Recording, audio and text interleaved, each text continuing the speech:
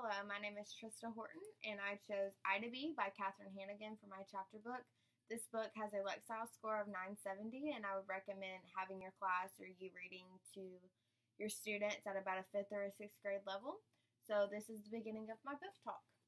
Ida B. Applewood starts out as a little girl who believes that every day can become a perfect day.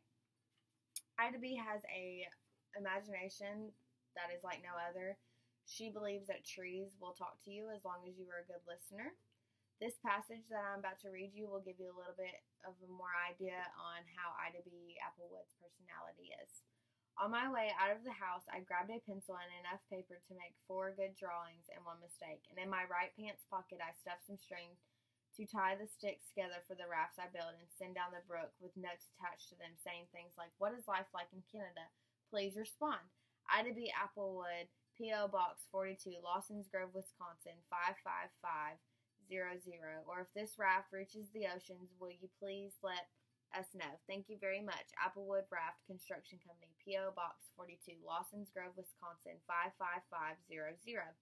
It is my belief that the brook ends up at one of these 2 places, but I haven't heard anything back yet to prove that. The best I've gotten so far is some old man from way up in Roaring Forks called up Mama and Daddy and told them I was sending out notes with my name and address on them and they might want to discourage that.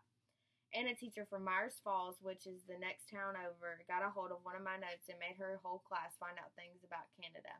Boring things like there are 32 million people and some of Canada's main exports are timber and aluminum, and they sent all these facts and figures to me in an envelope.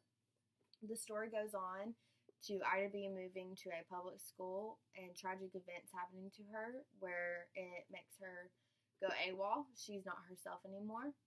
But the story also goes on to tell you how Ida B. gets through these things and the people that help her try to get through these things, such as her teacher, her cat and her dog, and then her parents as well.